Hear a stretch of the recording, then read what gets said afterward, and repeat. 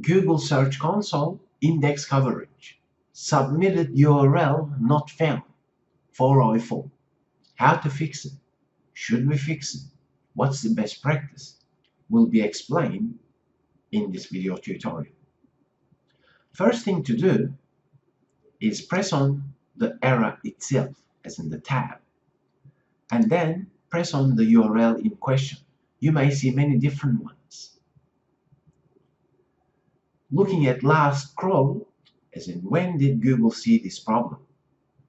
If it's recent, then you may think, that's a recent issue. Test robots.txt blocking, that's the option. You don't have to use that for submitted URL not found, but you should use fetch as Google. When you fetch as Google, ideally you want complete fetch and render or partial.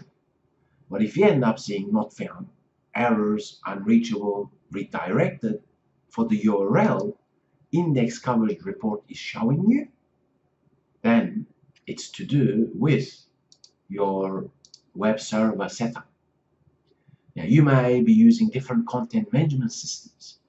In either case, having access to your website files and folders is only smart grabbing your business website. So keep that in mind. Because content management systems like Wix or Shopify, they don't allow you to modify or even optimize your website properly. Knowing that just because something is easy to use doesn't mean it's the best option, such as Shopify or Wix or Blogger or free WordPress sites. Make sense? You should always definitely consider controlling your own website, because if you're using the Search Console, it's a very important factor for your business rankings, for your keyword rankings. That's why looking at this, if you end up seeing certain things here, and if you have access to your web hosting account, then you can troubleshoot it much easier. Let's take a look at this URL. It's partial, status partial. That means we've tested fetch as Google for the URL, submitted URL not found.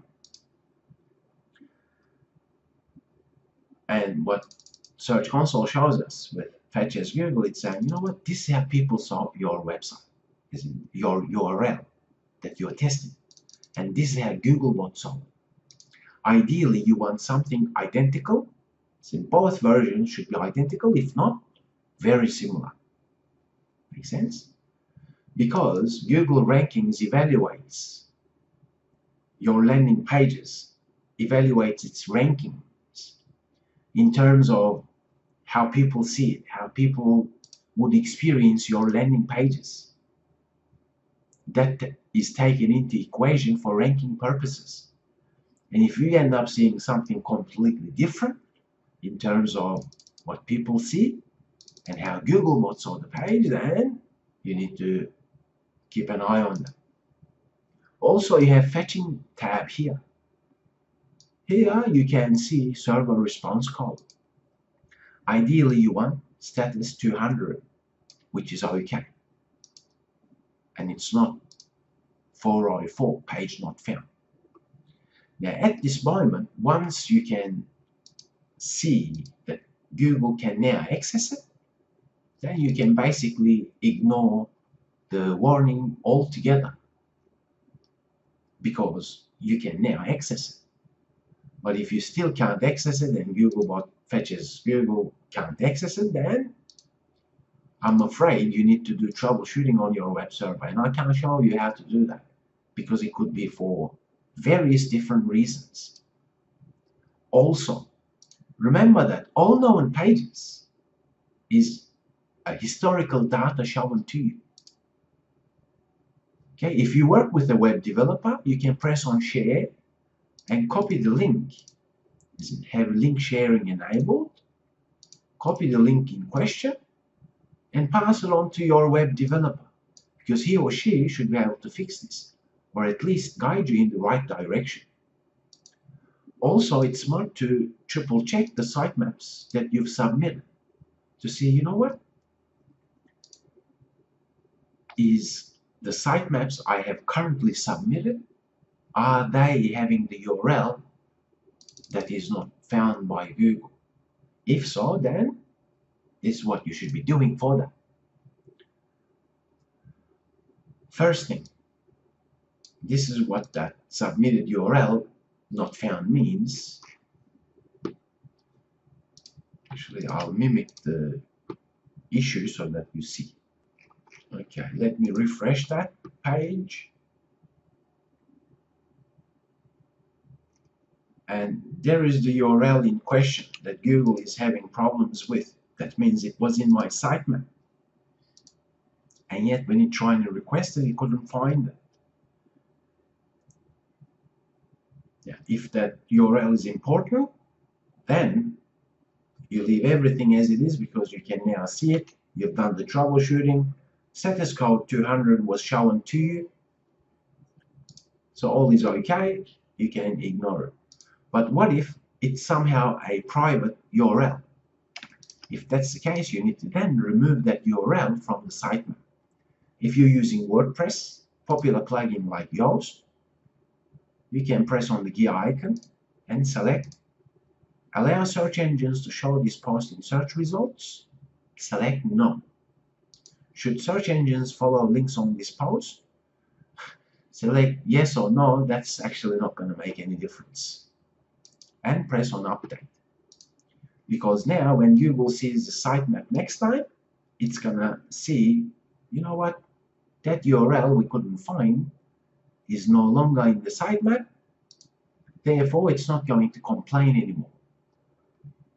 But remember, that is for a page that you don't want to see in Google's index and rankings. Make sense? Because if it isn't, then you don't follow this method. Also, it's rather confusing when we are seeing all known pages, because you may see URLs here that was available on your site 3 months ago, 6 months ago, and you don't have that URL on your website anymore. That means it's deleted. If that's the case, this is the question you have to answer. And that is, the old that Search Console is complaining about, as in you can't find it anymore, do you have related content on your site? If so, utilize 3i1 redirection. You can use your web hosting account to do that. If you're using popular content management systems like WordPress or different ones, there are many plugins that allow you to do 3i1 redirection. Definitely check them out. If you're advanced in your web hosting account, you can go to File Manager. If you're using cPanel, perhaps GoDaddy, SiteGround, InMotion, and others, go and locate .htxs file, download so you have a backup, then right-click, add it. Here you can use 3i1 redirection using .htxs file for Apache servers. Remember, you only do 3i1 redirection when Search Console index coverage submitted URL not found is shown historical data for a URL that's deleted from your site. That means it's no longer available, and you have similar content. Then you can do 3i1 redirection. Now, why does Google show submitted URL not found 404 for all known pages that perhaps existed 6 months ago and it's no longer on your site? It does that because, first of all, it has a long memory.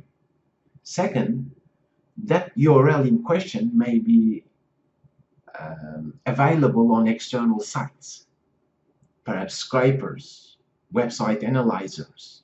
Maybe they've grabbed that URL and its content and placed it on their external site, and Google follows that link, and then it tries to request it, but it can't find it. Once again, I've shown you the best practices and how to remedy it. Usually, double check the sitemaps in question. If it's a URL, submitted URL not found 404, coming from the sitemap you've submitted right now, then you want to find out why in the world Google can't see that URL. And then Fetch as Google is your friend. Triple check everything.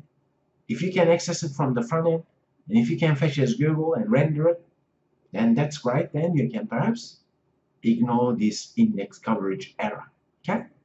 But if you troubleshoot that and you can't fix it, see, you can't fetch it as Google, then you need to check your error logs to find out why. Because I'm just showing you one example URL here.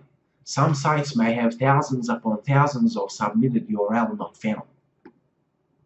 Make sense? If that's the case, then you have to ask, okay, you know what? Did you make recent changes? Did you change permalinks, as in URL patterns? Did you use a new plugin? If so, did that plugin cause any conflicts? Have you updated your website? Have you moved your site from HTTP to HTTPS? Because all these could cause index coverage submitted URL not found. Make sense? In either case, at this moment, you're still unsure as to how to remedy this, then perhaps contacting your web hosting company and showing them screenshots of the URLs may be ideal. Or you can definitely contact your web developer to show him or her these issues. One way or another, do not ignore index coverage errors for your Google Search Console verified search property. It's in website property, because it's to do with your rankings. And if you ignore it, these issues will not go away by themselves. And if you're relying on Google rankings and website traffic, then it's never smart to lose those rankings. Because if unfixed, then your rankings will keep going down. That's why Search Console Index Coverage Report is your friend. Anytime you want to explore more details and learn more, press on the question mark icon on the top right hand side corner, and you can search the help section, because the new Search Console provides great insights through the help section. You can always move the screen to somewhere else according to your setup of your screen. I thank you very much for learning with me. If you benefited from this video session, please do give it a like and share it, and I'll talk with you in the next video session.